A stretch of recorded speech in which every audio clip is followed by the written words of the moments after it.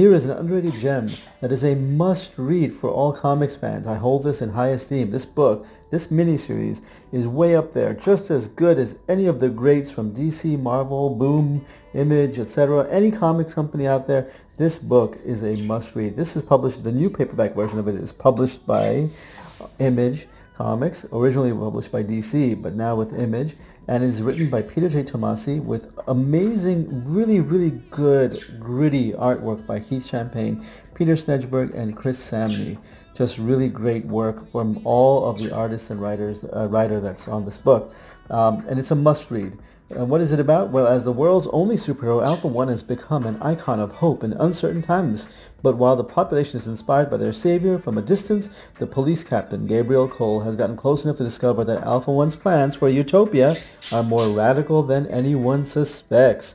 Great book, great art. Check it out. A classic.